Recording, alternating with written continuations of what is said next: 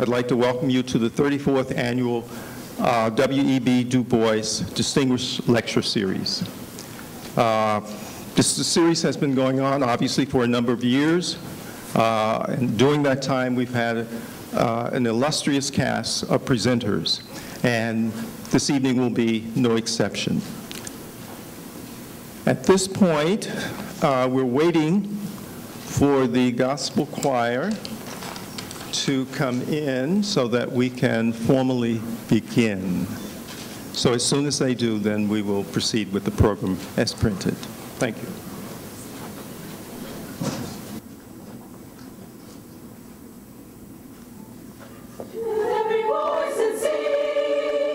Every voice and sing till earth and heaven ring with the harmonies of bliss. Lift every voice and sing a song.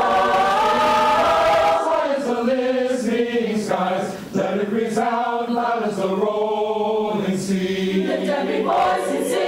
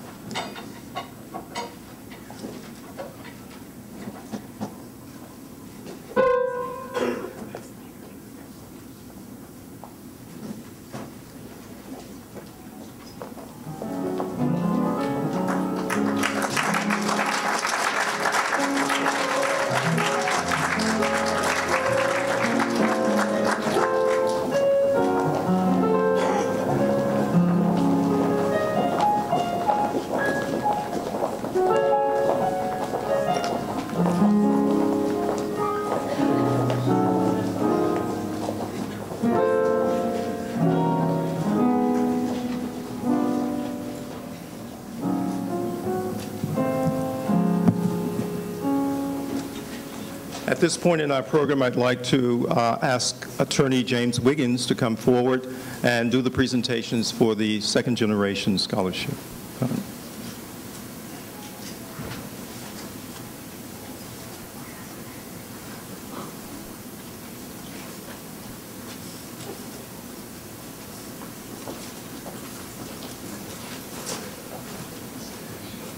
Good evening. Good evening. Good evening. All right.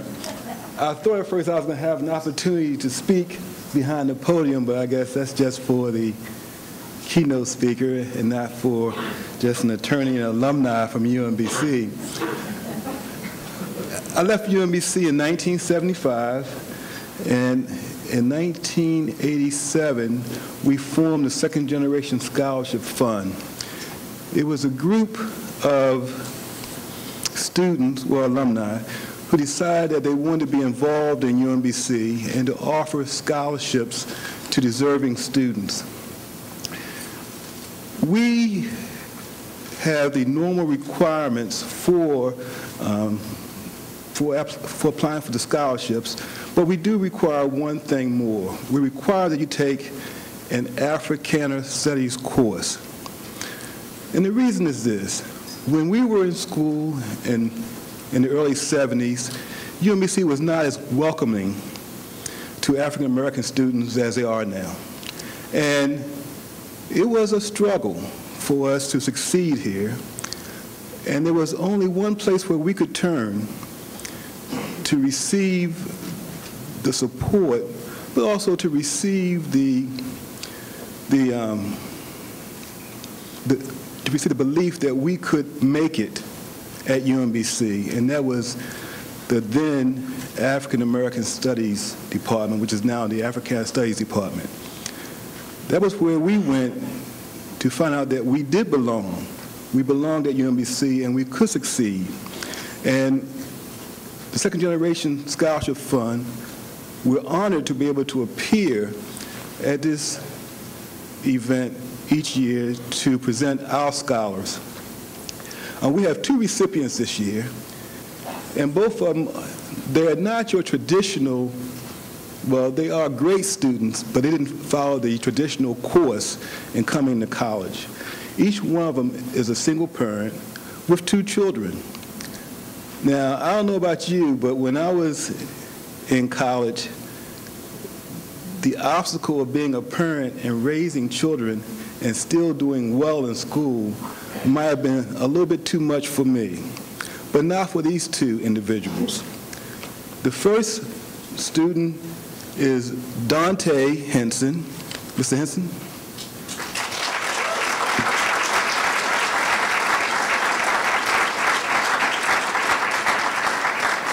Now, Mr. Henson,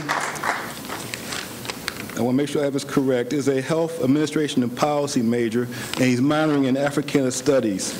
He is a vice president of the Africana Studies Council of Majors, and during the year, in addition to being a father and raising 2 children, he's also a mentor to African American youth to try to help them achieve what he's now trying to achieve.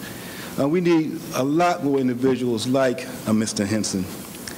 Mr. Henson has served in organizing an event recently on campus where Congressman Elijah Cummings came to speak to students on campus. He's doing great in school.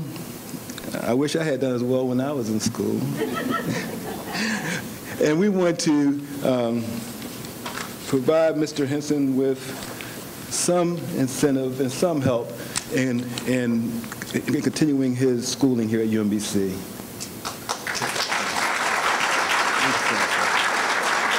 Our second recipient is Octavia Brown.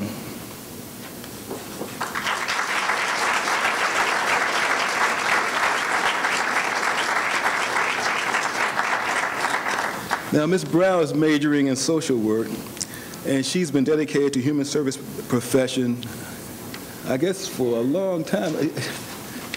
This can't be right, the number of years, right? But she's been doing this for a long time.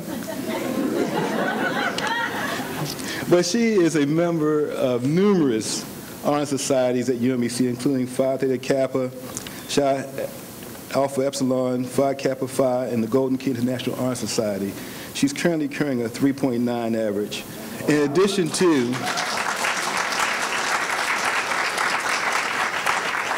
to serving her community and volunteering with the House of Ruth, where she finds the time to do all that she does and maintain her grades, I don't know, but we do want to congratulate her on her efforts and also to provide her with a $1,000 scholarship towards continuing her education. Now, before I take my seat, I just want to tell you, the students, that I believe it's important that you do take some type of social studies, history type program. A lot of us here are just in the sciences, but you need to have something to round you out. The social sciences will make you a better professional in whatever discipline you might want to enter. You don't want to be just a rigid person without any sense of humanity and community. And I suggest to you that one of the best places to go to receive this additional training, as you will be the Africana Studies Department, because they will provide you the nourishment that you need to move further along in your efforts. When you leave UMBC with your degree, you'll be able to compete with anybody, anywhere. I believe that. You can compete with anybody on any level, anywhere. But you also want to be a well-rounded professional. And I suggest to you that you do look to the social sciences and that you take on a few courses to make yourself a better person. Thank you.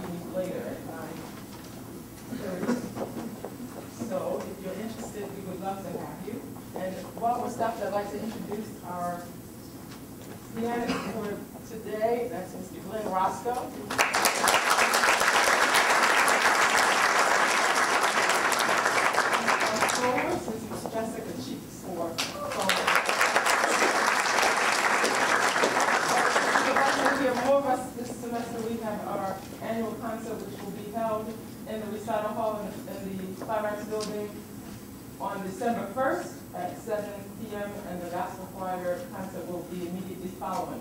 2 for 1 night. 2 for 1. All right, so we hope to see you there.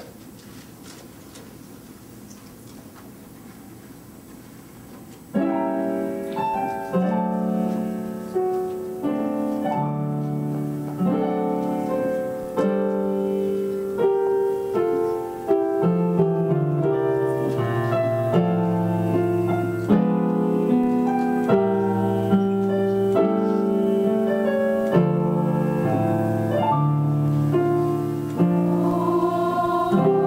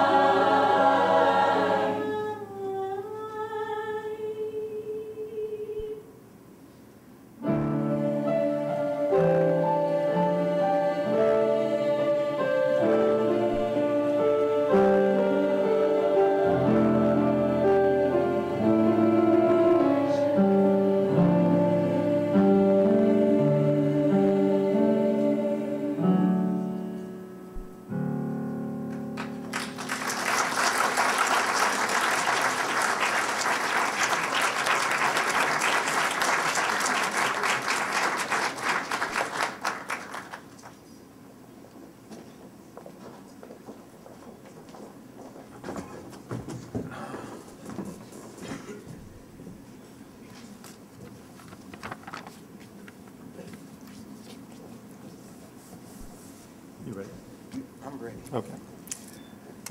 At this time, it's my distinct pleasure to introduce our distinguished speaker for the evening, Dr. Horace G. Campbell, teacher, scholar, activist. Dr. Campbell holds a joint professorship in the Departments of African American Studies and Political Science at the Maxwell School, Syracuse University, where he also serves as the director of the Africa Initiative, a campus-wide project promoting scholarly interests in African affairs through interdisciplinary exchange and scholarship.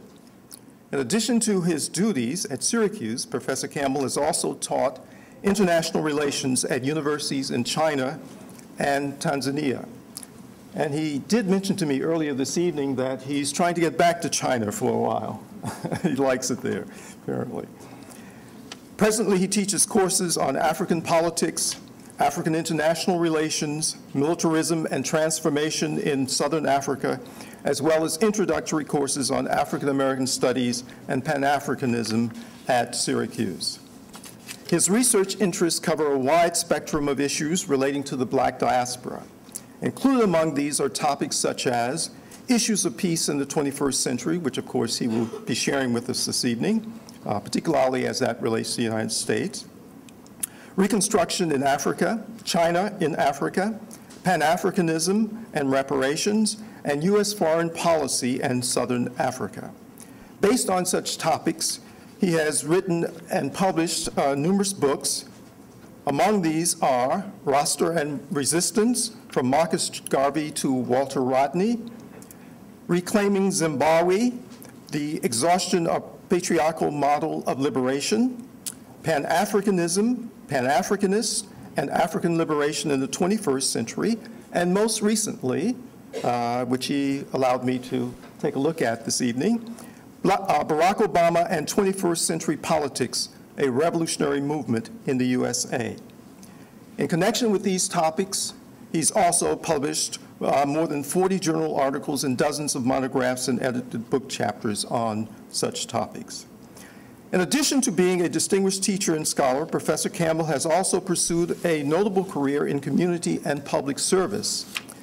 Such activities have included, as the aforementioned director of Syracuse's Africa Initiative, but also being an activist for peace in the greater Syracuse community, being a board member in terms of the Syracuse Peace Council, contributed to numerous major newspapers in the United States, Southern Africa, Caribbean, and the United Kingdom, as well as being a radio commentator for Pacifica Radio. Dr. Campbell was educated in the Caribbean, Canada, Uganda, and the United Kingdom, receiving his doctorate from Sussex University in the United Kingdom. So without further delay, I present to you our admirable community activist, teacher, and scholar whose career path reflects the tradition of W.E.B. Du Bois, Professor Horace G. Campbell. Thank you so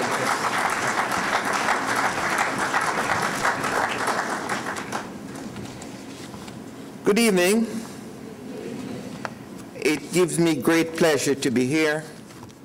And when we were talking about coming to speak here this evening, my brother, who just introduced me, told me that this was the 34th annual W.E.B. Du Bois lecture, which makes it a tradition. And I would think an honorable tradition. It gives me great pleasure to be with you this evening. At this moment, I want to thank the citizens of the state of Maryland and the students of the University of Maryland, Baltimore County, the faculty and staff, for inviting me to share with you our concerns about the moment in which we live. This is a moment of great opportunities. It's also a moment of major challenges. And like DuBois, we seek to fall back on those who went before us. And so we are looking tonight to look to what DuBois has taught us, so we can seek inspiration and harness those energies so that we can create new energies for the 21st century. And I dare say we're going to need them. Today, this week, has been a week of celebration for most citizens in the United States of America. It is a week of celebration because it comes 1 week after the alliance of black people, brown people, women, workers, youth, gay and lesbian activists, environmental justice activists. They've just registered themselves one more time in re-electing Barack Obama. And so this is a moment. Yes, I think we should clap. There should be no hesitation about why this is an important moment, not only for citizens of the United States of America, but for citizens of the world. This election was historic in many ways. It demonstrated that the techniques of organizing in the 21st century could reach persons using new forms of targeting people that in the past the corporations thought only those who were selling goods could do that. This election demonstrated that with proper mobilization and organization of people, that the conservatives who seek to dominate the airwaves, and they seek to dominate what is said and what is acceptable, and it's amazing to me, after the election, a week after the election, you can still see Newt Gingrich on television. I wonder what he has to say that they put him up there, and those kinds of persons. But despite the domination of the media by the conservative forces, we have shown that there are other resources within the community of ordinary persons that can be mobilized. History will also point out the ripple effects of the election. When you throw a stone in the river, it's not just where the stone lands, but the effects. And we're beginning to see the effects of this election and the attempt of the citizens of the United States to participate in a new process of democratization. This is important because the citizens of the United States would like to liberate themselves from the ideas and chauvinism that propelled the United States into a 10-year war in Afghanistan, a war of destruction in Iraq. And although you do not hear this on the news every day, there's an ongoing war against the people of Somalia, against the people of Libya. And it is that war against the people of Libya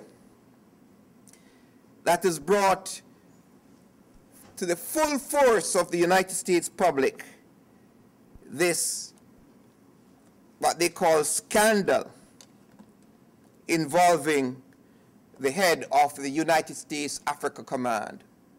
What you have not heard in the news is that on October 18th, Carter Ham, who was the general in charge of the United States Africa Command, was relieved of his job. And on November 9th, General Petraeus resigned, and Admiral Gauche was relieved from the John Stennis fleet in the Indian Ocean.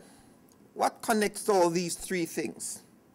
All these things are connected by the fact that there were some sections of the United States military that wanted to make policy about deployment of forces outside of the direct control of the executive of the United States. That we have these so-called command structures that have established bureaucratic and military integration to the point that they think they could bypass the civilian leadership of this country. And so the change in the Africa Command for us in the global peace movement is not enough. What we, as part of the African peace movement, are calling for is a complete disbandment of the U.S. Africa Command. We do not, let's say it, yes, don't hesitate. Why should, if you want to go and do work in Africa, why should it be mediated through the U.S. military? You're actually endangering the lives of researchers when you do that. So this is the moment of opportunity. And so when I was invited to come to speak on November the 14th, 2012, at UMBC, I deliberately chose a topic on peace. Because I deliberately did that because I knew at this moment we would be embroiled in a war. And if Barack Obama had not been re-elected, the war that is going on against the people of Iran would even be more intense than what it is right now. So I want to thank Professor Robinson, the Africana Studies Department. I want to thank those faculty members who we spent the past 2 hours having dinner with. I'm glad to be here. There are so many distinguished persons who have presented this lecture. And of these persons, I want to mention 2 of them. I want to mention Professor Ron Walters from the University of Maryland, who followed the traditions of DuBois in ensuring that his scholarship was relevant, his scholarship was meaningful, and his scholarship transcended his own life. I want to mention Professor Manning Marable, who passed away last year. These scholars, among all those who came to give this lecture, they joined the traditions of DuBois, who W. Du Bois, in the 95 years that he traversed this space, this material space that we inhabit right now, he ensured that for most of his adult life, he put forward ideas about self-determination, the dignity of human beings, self-determination of states and societies, and for this, one had to fight against the idea of racial domination and racial hierarchy. So he was an anti-racist leader. Du Bois lived for a very long time. And I'm sure most of you knew from the history of Du Bois, born in 1868 in Great Barrington, Massachusetts. He joined the ancestors in August 1963. And in the 95 years that he lived, he witnessed and saw the destructiveness of so many wars. He was but a child when the United States was coming out of the great divide where Africans had to push the society to fight a war so they could become human beings.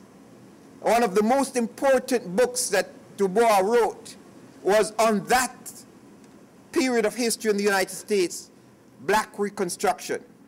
And if you have not read that book, I would recommend it to you because there he did something that was fundamental in analyzing the history of this country, the way in which Africans in the United States of America pushed the society to the point where they had to fight a war about the decision about human beings. At dinner, we were discussing this movie tonight, this movie that is coming out by Spielberg, And there was a review in the New York Times, I think yesterday, of the movie. And from the movie and from the narrative of the movie, I'm told that African Americans appear to be voiceless without historical agency in that movie. If you want to see the agency of African Americans, I think you need to go and read what DuBois wrote in this major book, Black Reconstruction. DuBois lived through that war that was supposed to be the war to end all wars, World War I. He lived through the start of World War II, which started in October 1935. Many people do not know that World War II started October 1935, when Ethiopia was invaded. And in fact, we saw the activism of DuBois after that invasion in October 1935. They warned the world, watch out, what's happening in Ethiopia is going to happen in the rest of the world. They did not pay attention. And the real world paid a very high price. DuBois lived through World War II. He lived through the Korean War. DuBois understood what the real causes war. And so what is not usually talked about is DuBois' role as a peace activist. So our discussion of DuBois and peace would have to raise the question, what does peace look like in the 21st century? In the 20th century, when DuBois was in the Council on African Affairs with Paul Robeson, it was very clear that you cannot have peace with racism. You cannot have peace with colonialism. So what is the response of our generation to racism? What is our response to military invasion? How do we see what's going on in Libya today? I'm arguing in my new book called NATO's Catastrophic Failure in Libya that the intervention in Libya is like October 1935. And so, how will we respond to what's going on in Libya?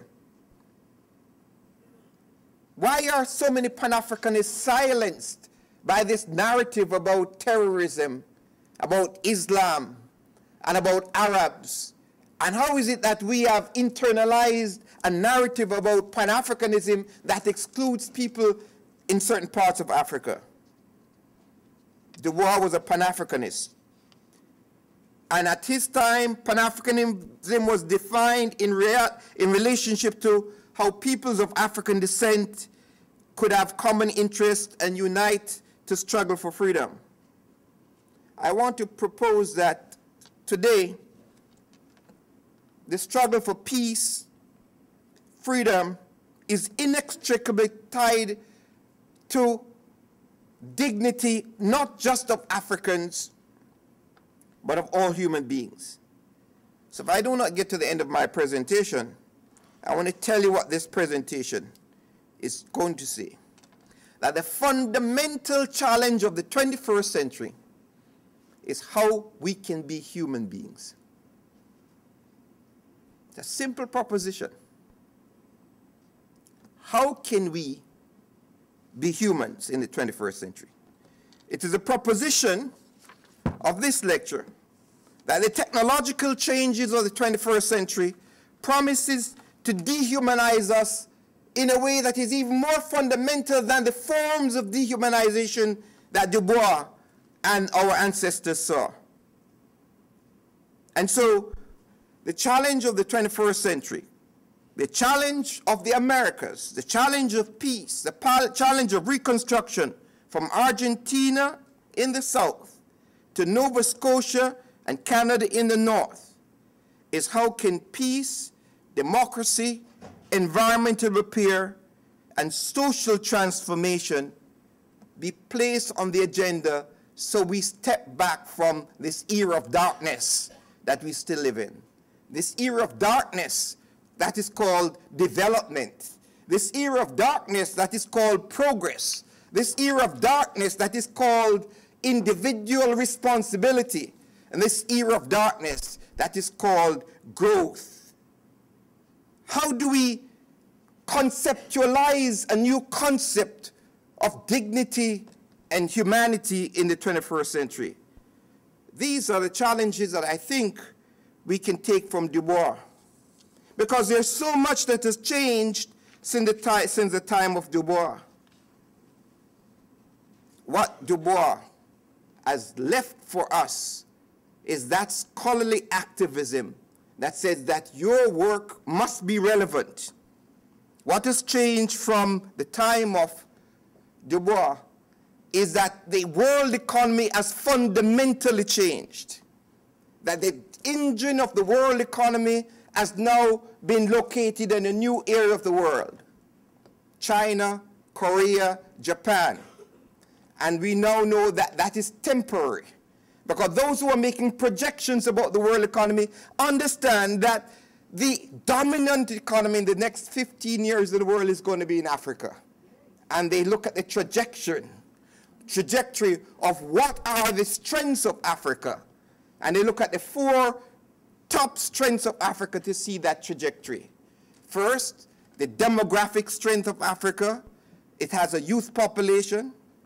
Secondly, and this is what they're understanding, the era of nanotechnology, the cognitive skills of Africans that are more developed than in any other continent, because what was considered backward in the past is now being harnessed in the era of robotics. Thirdly, the revolutionary traditions of Africa, because Africans have come through this period of anti-colonialism. Fourthly, the massive resources of Africa, especially the genetic resources that has been harnessed and preserved. And when you add to that the dynamic technological changes and the mobilization and politicization of the African youth, we are into a new period. And because those who project power for the next 10, 15 years see these developments for Africa, Africa must be divided. And so there's a scramble for Africa. And so you have many countries wanting to sign agreements with Africa: China, Japan, Russia, India, Turkey, the United States, the European Union. Everyone is now seeking out Africa. But DuBois understood this. From the beginning on, DuBois understood this. In the 1930s, DuBois wrote about, in the 1940s, the world in Africa. DuBois saw what was coming. We are now there. We have the collapse of the European project. The European project is shattering, and the European working peoples are being challenged on 2 paths. Will Europe go to the path of chauvinism, concentration of wealth in a small section of the population, or will the European working peoples or reorganize the economies of Europe for the upliftment of the European peoples? The Europeans are being called on to have a new project. And we've seen that that project that believed in the old way of building Europe, invading Africa, plundering Africa, exploiting Africa, we saw them do that last year. And insofar as the United States of America joined into that project, we are complicit in that plunder of Africa. And it is for us in Africana studies, in the peace movement, wherever we live, to organize against the plunder and destruction of places like Libya. How is it that the United States and NATO said they were going to Libya under the responsibility to protect? And well, Gaddafi was supposed to have killed about 500 persons, and more than 50,000 persons have been killed since the invasion. And that war is still going on. I'm opposed to Gaddafi. I'm completely opposed to Gaddafi. I have no truck for Gaddafi. But it's not for NATO and the United States of America to go into Libya and to remove Gaddafi, execute him, humiliate him as a way of trying to roll back African unity. So we are seeing the consequences of that in what they call the Petrea scandal. And what we have to do in Africana Studies in the university, we have to talk about the networks that must link colonialism, plunder, military intervention, because DuBois was opposed to colonialism. And we still have colonialism in North Africa.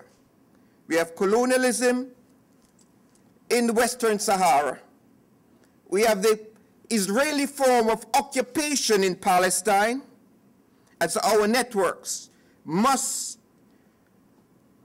organize against these forms of colonialism. These forms of colonial domination are perpetrated through disinformation and psychological warfare against citizens in these countries.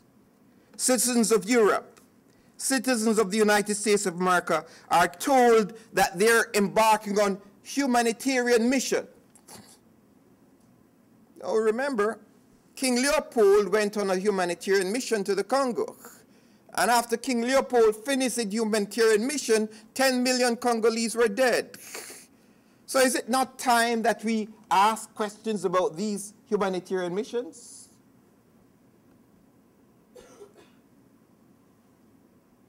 I think you're going to hear a lot more humanitarian mission because we are living in the midst of a major crisis. What is this crisis? Well, according to the newspaper, they call it a fiscal cliff. And the words that they use is to divert us from the fact that it's fundamentally about political power. Because 1% of the population holds trillions of dollars, and they want to put the crisis onto your back. Now, there's a man called Paul Krugman who writes for the New York Times. And he came out with a book last year, and he said what most people do not want to say. Krugman says, "End the Depression now." That's the title of his book. End the Depression. Because Krugman is saying we are in a depression. Then if we are in a depression, what is a depression? How do you come out of a depression? There are some economists who would like to tell us that in the last depression, 1929 to 1945, we came out of the depression by rearming for World War II. So you come out of a depression by rearming for World War II. What was the cost to human beings all over the world of World War II? Are you then suggesting we will come out of this depression through another war? That is why the removal of those militarists in the United States is so important for us today. Because the educational system does not prepare us for understanding what happened in the last depression. And it was at the end of that depression that we had the massive barbarism on both sides of that war. What was that barbarism? The Holocaust. It was barbarism, but the Holocaust followed directly from the idea of hierarchy of human beings. What was the other barbarism? The other barbarism was the dropping of the atomic bomb on Hiroshima and Nagasaki. The dropping of the atomic bomb on Hiroshima and Nagasaki was a crime against the peoples of Japan. And younger peoples in the academy do not understand that as a crime. Many people do not understand that the most active time of DuBois' life was in his opposition to nuclear weapons. After 1945, DuBois devoted himself to world peace. He wrote numerous books and tracts, and he was the head of the Peace Information Center. He wrote the book, Peace is Dangerous. He wrote the book, I take my stand for peace. In the battle for peace, 1962, African battle against colonialism, capitalism, racialism, and imperialism. DuBois, in these writings, suggested that you could not talk about Pan-Africanism without talking about peace. And he was very clear about that. He was also very clear about the fact that you cannot have peace with colonialism. And DuBois, Kwame Nkrumah from the 5th Pan-African Congress in 1945, worked assiduously to raise the question of peace. And when he went to the San Francisco Conference in 1945, he wanted to place on the agenda of the United Nations an international declaration about self-determination for all peoples. And this came forward in 1960 in the United Nations Charter that said all peoples have the right to self-determination. By virtue of that right, they freely determine their political status and freely pursue their economic, social, and cultural development. What does the United States feel about this today? What do students feel about the fact that we have colonial territories?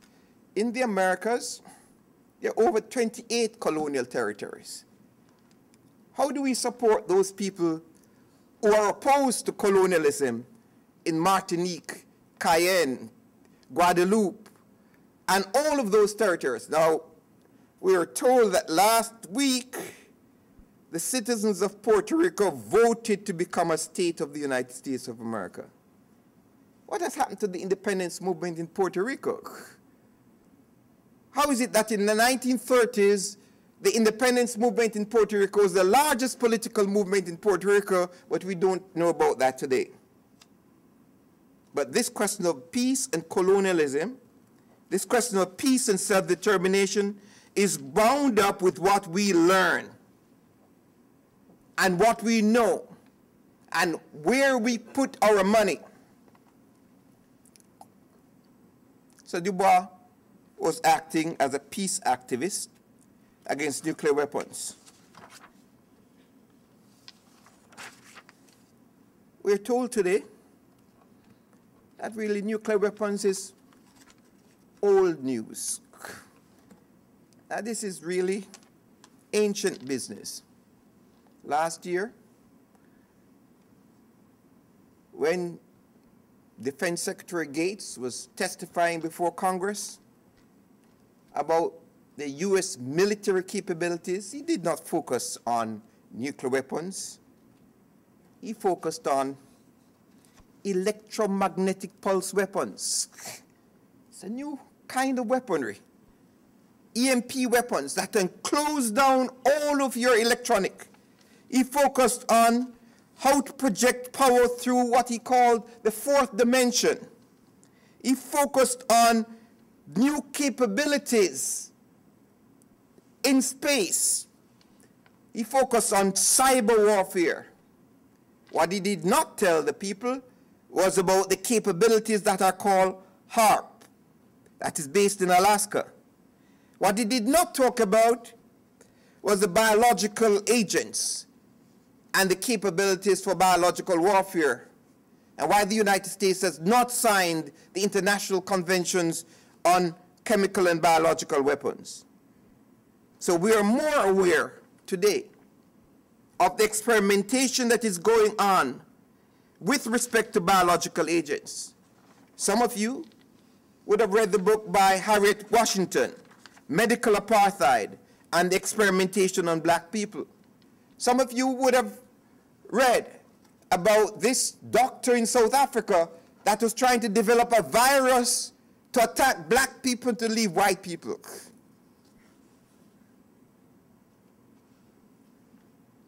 But that was last century. What about this century? What about synthetic weapons?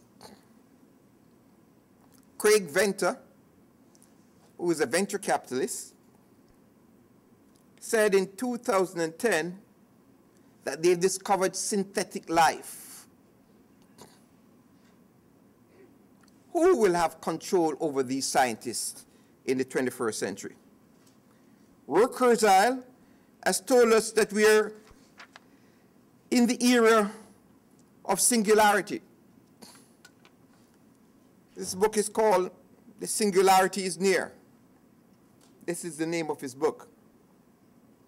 What is singularity? It is that moment when the brain-computer interface will create transhumans. And Horace said that we will get there by 2045. And that is why, whenever we speak about peace in the 21st century, we go back to DuBois. We go back to Martin Luther King.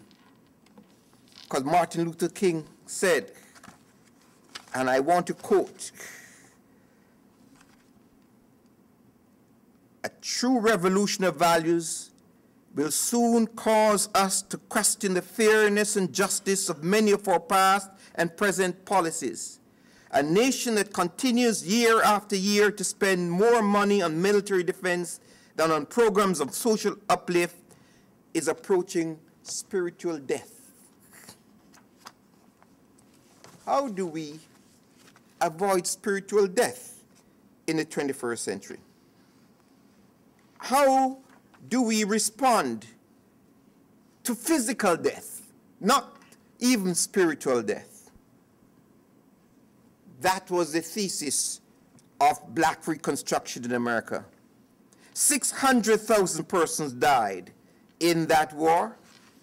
600 persons died because the society did not believe Africans were full human beings. And DuBois understood that peace is not just the absence of war or the absence of armed conflict.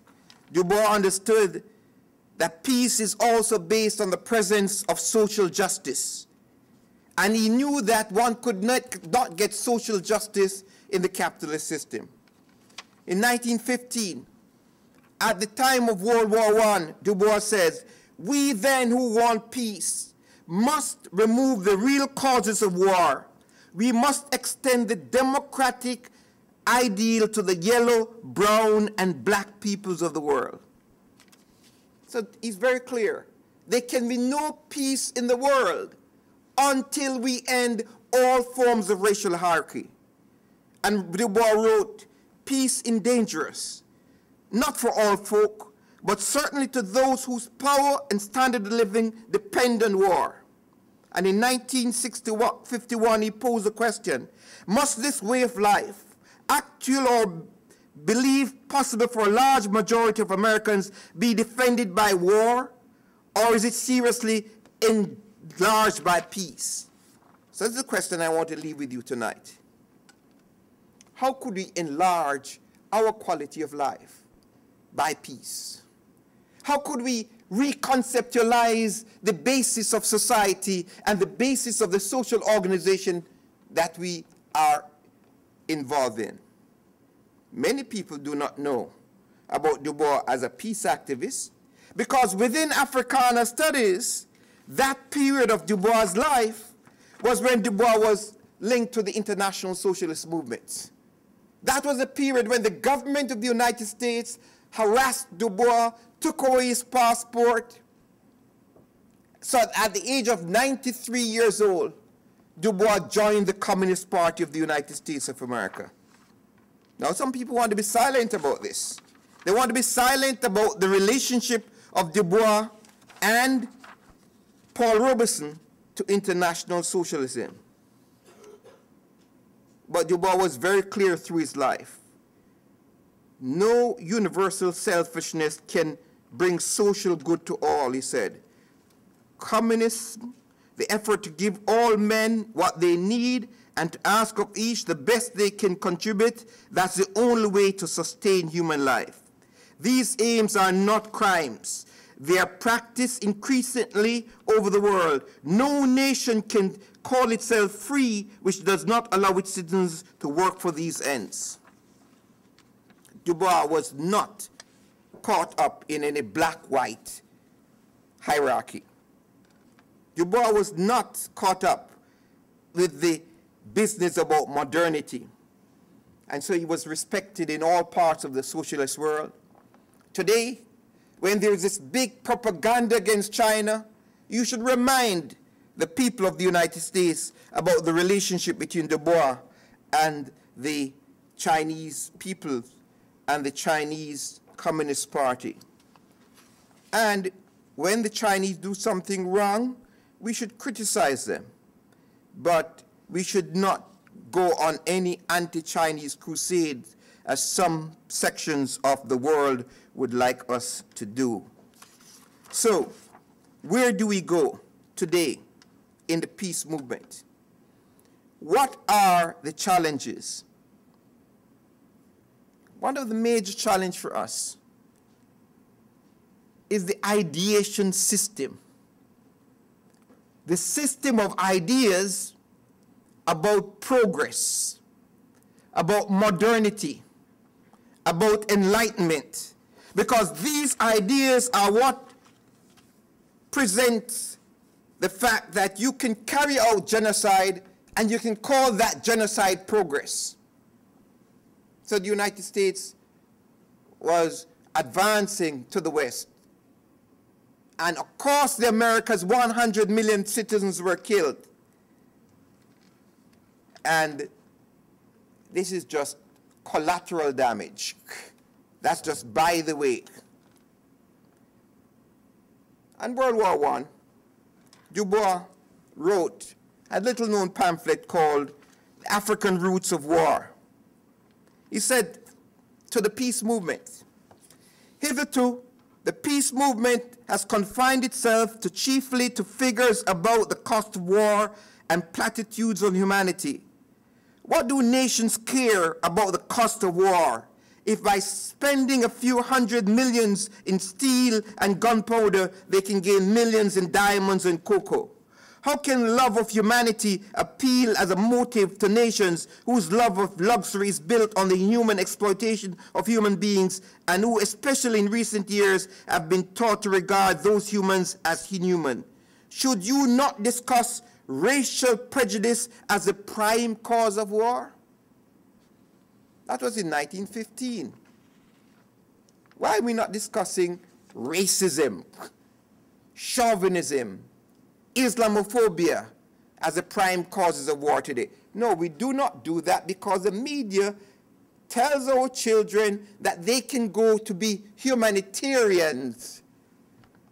And the integration between the media and the military mobilize our children that they should become members of non-governmental organizations to be the new humanitarian, the new missionaries.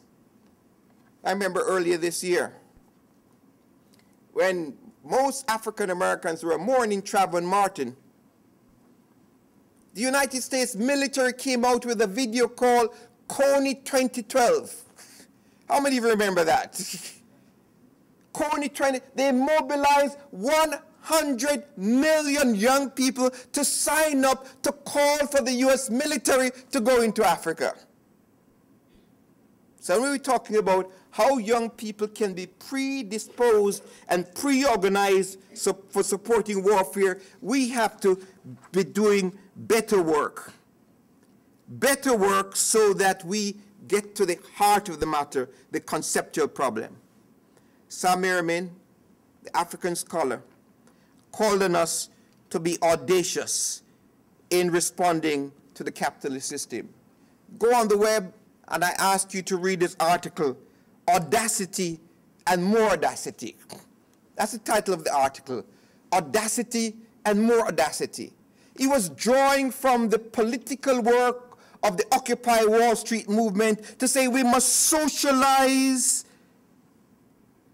the means of production because at present, Wall Street socialized the losses and they privatized the gains. We must end the model of society where all the wealth go to 1% of the population in the society. So the conceptual question about who are human beings, the conceptual questions goes back to the heart of Western European thinking. Because Aristotle says humanity is divided into two. And that idea of Aristotle goes through Western European thinking from Hobbes to Locke to Kant. So when we read in political science about Hobbes and Locke and Kant and peace, we're talking about theories that dehumanizes other human beings. We have to have a new conception of humanity that brings together all human beings. How do we conceptualize citizenship? I want to end by talking about the last years of DuBois.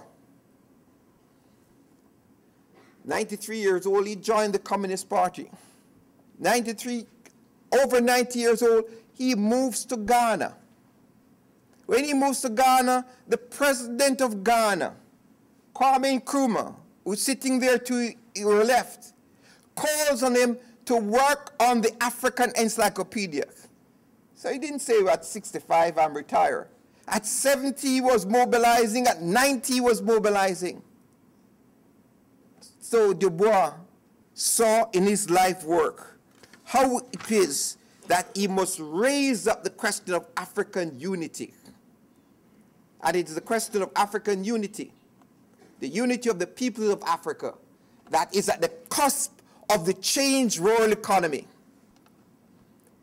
Between 1800 and 1900, the African descendants were the dominant population in the Americas. Between 1880 and 1930, there was a wave of migration from Europe, genocide against Africans, to the point that in some countries such as Argentina, we hardly have an African population. And today, the African descendants in Latin America, coming out of the World Conference Against Racism, carrying forward the anti-racist tradition of DuBois, they are now mobilizing and organizing. And just as around 1880 to 1930, Europeans came to dominate Latin America because the changes in the world economy predisposed Europe to accumulate wealth from Africa so that Europe and North America became central to the world economy. We are entering a new period. And in that new period, the Americas must be linked up to peace and reconstruction and unity in Africa, and that's what DuBois worked for at the end of his life. And peace and unity and reconstruction in Africa will place Africa at the top of the world economy, along with China and Africans and brown people in America. Those who project political power understand that. So after this election, you heard, we have to have a new policy on immigration. We have to go to the left of the Democratic Party in dealing with Latinos. Isn't it a bit late? Wouldn't you have to rethink all of your ideas about the essentialization of what is a European? Is it not necessary to go back to people like DuBois to understand what's a human being in the 21st century? In the 21st century, we must step back from the ideas of development and progress. Hurricane Sandy was a small reminder. Hurricane Sandy said, you're having an election. You do not want to discuss the fact that the seas are warming. You do not want to discuss the fact that we have something called global warming. You call it climate change, but you have something fundamental when you're changing, we've passed the tipping point. So all over the world, we understand that we cannot have climate change without system change. And that's why we have to go back to W.B. Du Bois to take inspiration about how it is we can live in peace in the 21st century. I was very happy to see the young people singing. I was very happy to hear them call on us to lift your voice and sing. You cannot defeat people who lift their voices and sing. How could the Republicans win the election when Beyonce and Jay-Z was on our side? What were they thinking?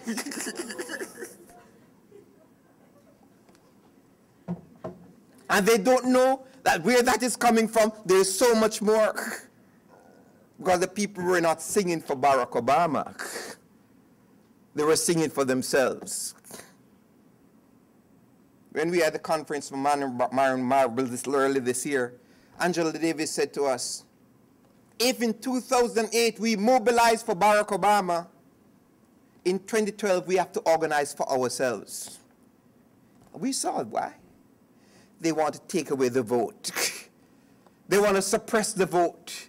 They want to gerrymander. They talk about democracy, but they're against democracy because democracy is not for black people, even in 2012. So we mobilized and we organized. So the Republicans were defeated. But we should not stop there. We should organize and mobilize so we can hold Barack Obama accountable.